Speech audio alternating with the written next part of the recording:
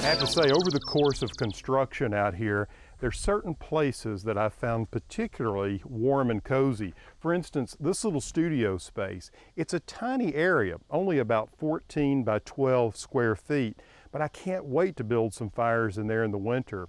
And I know that it's a favorite place for Lucky and Angel. You know, having a small, intimate space that's all your own is very important. Sherry Shinn has come up with a fundraiser that focuses on this idea of miniature houses for children.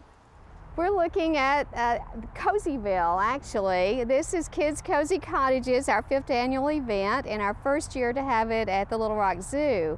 And so we're delighted that we're having it outside this year, and we've opened it to so many more children this way. Arkansas Respiratory Health has several programs to fight lung disease. Each of these houses will be auctioned off to individual donors, and we will deliver them and place them in the backyards of some lucky child.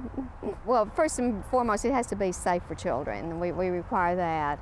All of the architects, the builders, the interior designers, and the landscape designers donate their time and their materials to us at no charge. The roofers, the framers, the flooring people, everyone involved donates their time. This is such a kid-friendly project, and it's always so much fun for us to do this.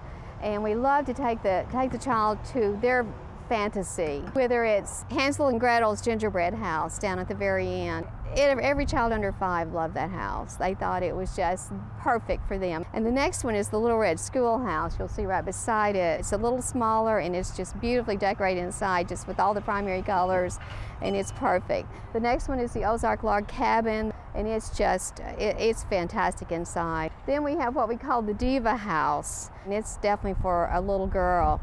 And then after that, we have the Members Only Lodge, and it was the children's favorite this year. And then the last one we have is called Frogwarts, and it's a Harry Potter style. Each child has their own little make-believe world, and it's so much fun to see those little eyes light up when they walk into those little houses and just see how special they are.